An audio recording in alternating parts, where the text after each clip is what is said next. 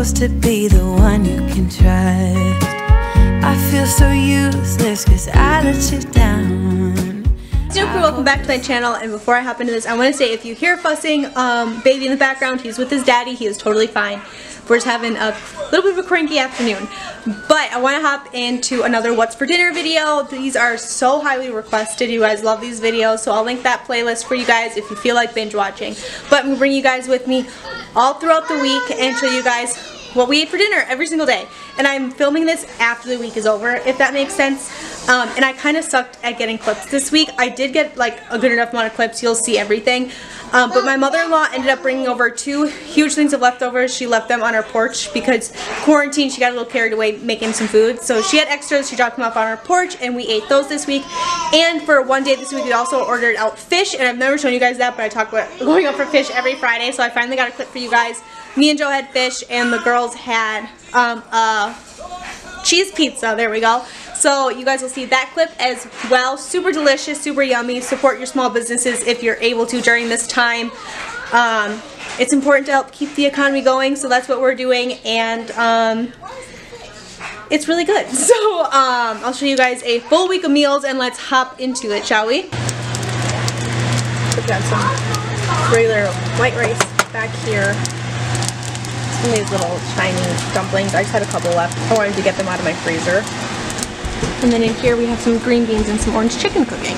Make it alright, 'cause I know that you. This is my plate, the orange chicken with the rice, 2 of the dumplings with some soy sauce, and then some of the green beans.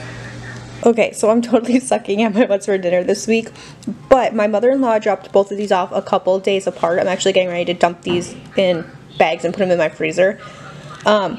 But my mother-in-law has been baking and cooking a lot during the quarantine, trying to keep herself busy, and then she's been dropping these off on my front porch for us. But this is her baked mac and cheese, which is really, really good. I know she does the noodles, obviously, and then Velveeta cheese, tomato juice, hamburger, diced tomatoes, and then she bakes it. And this is boiled dinner.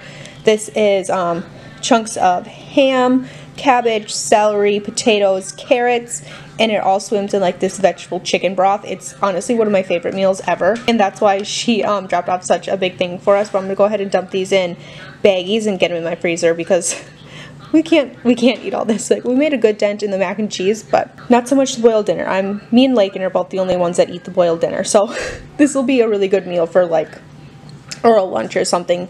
I think I'm going to put these in sandwich baggies, so there's smaller portions, and put them in my freezer to heat them up for me and Lakin for lunches or something. But super, super yummy, and some meals I didn't have to cook this week, so that's cool. More than this. If you give me one more chance, I swear I'll try my best to always be there. And I want you to know that I'm lost without you. I'm not without you. I hope I can show what you mean to me, 'cause I don't know what to do if you go. Ooh, I just don't know what to do if you go.